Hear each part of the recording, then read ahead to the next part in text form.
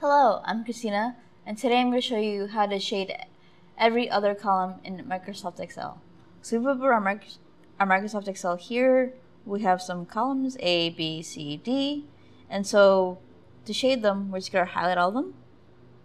Just going to highlight them like this. On your icons, you should see a Styles button, so click on the Styles. Click on Conditional Formatting. Then we're going to scroll down to see where we see New Rule. Click on New Rule. And in New Rule, we're just going to select Use a Formula to determine which cells to format. And this is a basic formula. So we're just going to type in =, MOD, open parentheses, column, open and close parentheses, comma, 2, then close it out. Then click on Format.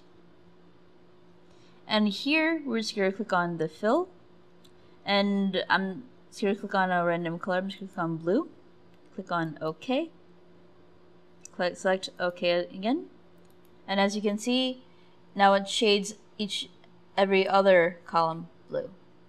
So that's how you do it. Thank you for your time.